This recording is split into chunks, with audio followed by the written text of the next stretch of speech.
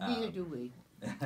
Right, but I'm just saying, yes, Really? yes, Really? I understand. That's why North and Shir Shalom get along so well. 'Cause it's not a clear divide. But you know, fundamentally, that division has been set, and I think if you ask among liberal Jews, you know, Jesus clearly is a historical figure. You know, I read this book, Zealot. I was really taken by, you know, what Christianity, for the first time, what Christianity stood for, what Jesus stood for. So I can empathize. But I also know this is not the box that I'm in. You know, it doesn't mean that I can't completely empathize and understand, you know, where Christians are coming from, especially Christians in certain groups. It's definitely harder where there's evangelizing and where it's you know, where it's feel like you know, so when people come at me with this question or come at members of the Jewish community, it feels it's a very awkward moment, and I'm glad you put it on the table here, you know, just because, you know, the lines have been drawn, and it, you know, if Jesus was alive today and was part of that community, and, you know, the voice he brought to stand up to power, and this powerful symbol of a cross that says that even though Romans are going to, you know, try to destroy everything about us and say that, you know, that you say you're the king of the Jews, well, this is what you're going to end up. Now we're going to take that as our symbol of our religion. I mean, that is extremely powerful to me, that, you know, that here, you know, Jesus came from this direction, and you know, that this symbol, the cross, actually, you know, is very compelling to me.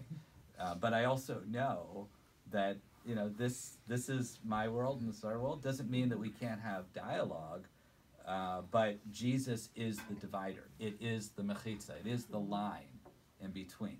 I guess I would tend to put that into in more sort of historical terms, in that the Jewish, the movement around Jesus was one expression of Judaism in a society at that time, the early first century, where there were lots of different Jewish sects that were around. And I don't think it was probably observed as significant in its time as the Gospels have us believe. Because the Gospels are written for a reason. They're written in order to you know, help their own communities sort of understand, you know, the significance of what they're doing and who they are. Those are internal documents. Those are not written to convince people outside. They're written for the communities themselves. And in that, you know, the tendency in the Gospels is to sort of establish the case so that those folks in the communities can feel confident in what their, you know, and what their stance is. It's fairly clear that, for instance, in the Gospel of Matthew, that there is some kind of dispute between the Jewish Christian community and the Jewish community. That there seems to be some kind of, and the writer of Matthew is very concerned with establishing Jesus within the tradition of prophecy, and so there are lots of references to prophecy. And, you know, essentially what's going on is you've got prophecy historicized, and so the writers are taking events around Jesus' life and placing them within the context of prophecy. And it's a method. It's a way of sort of, like I say, rooting their movement in the tradition. It's validating. Yeah, exactly. And it's explaining to outside groups what framework you're in. Yeah, well, and it helps for the group itself, the community itself, to sort of feel, you know, as if they are on the right path. You know. Sorry. Go ahead, George. Alex, I don't mean this to sound offensive. That's okay. Honestly, I want us to put everything on the table.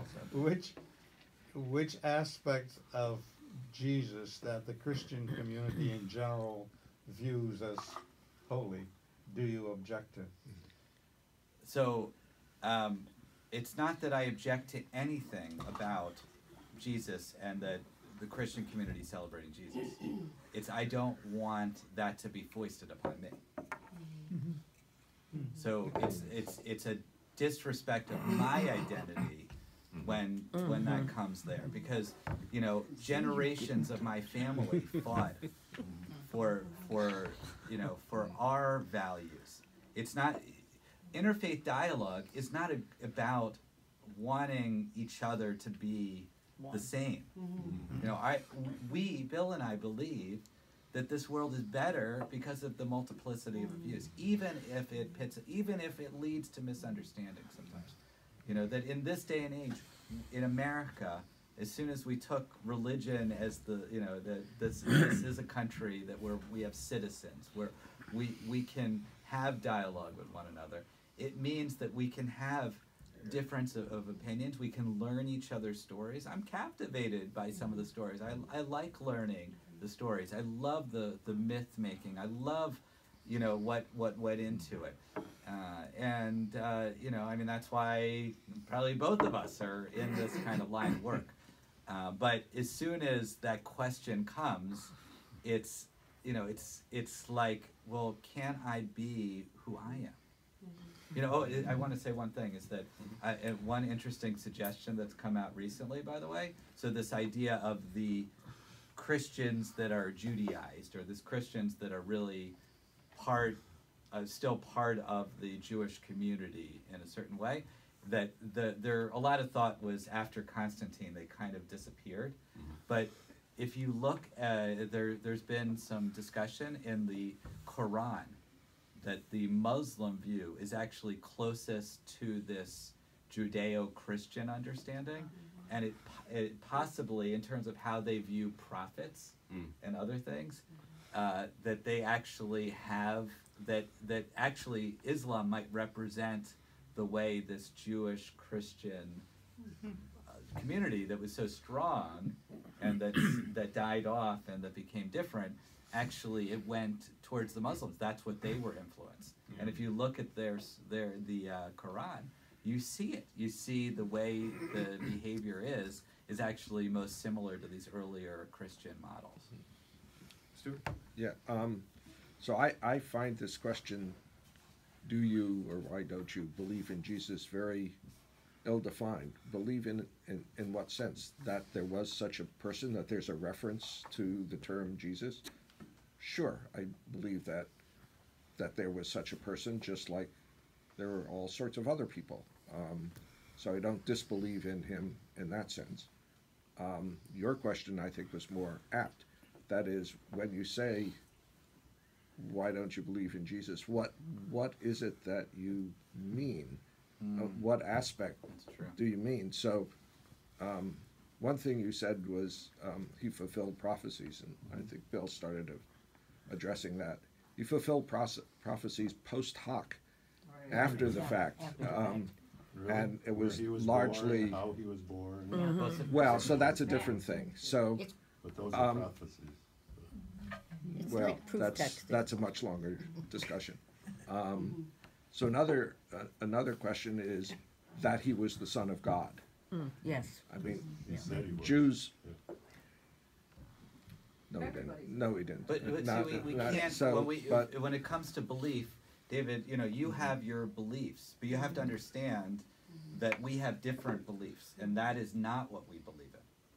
Right. No, I know. I'm just saying. So we're coming from a different context. Now, you could do it in different ways, like, you know, like the way Bill presented it, you know, within this historical reality, which a lot of the Presbyterian community, certainly locally, you know, fits that. You know, and that's how I view, frankly, our prophets, you know, it more academically.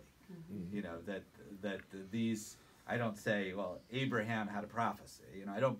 This is a mythical story that's really important to me, and that's been passed down for generations and generations. I don't look at it as veracity truth. It was an important story. It has truth in it. But you know, that mostly in our settings, we're not looking at for the literal truth, or that this.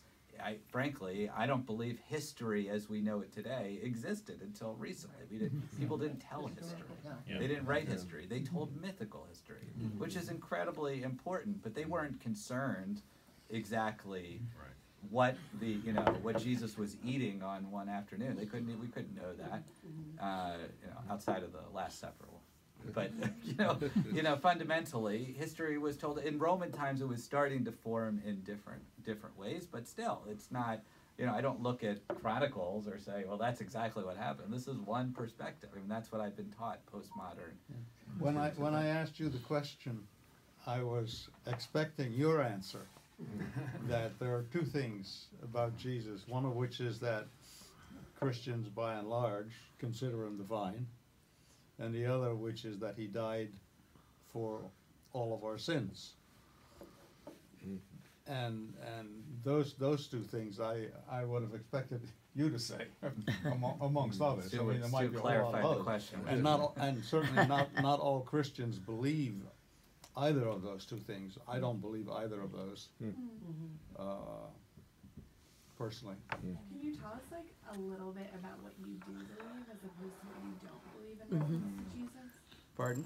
Can you tell us a little bit about what you do believe as opposed to what you don't believe about Jesus? I basically, there are two things. One of which is he taught us a lifestyle, and that lifestyle, I get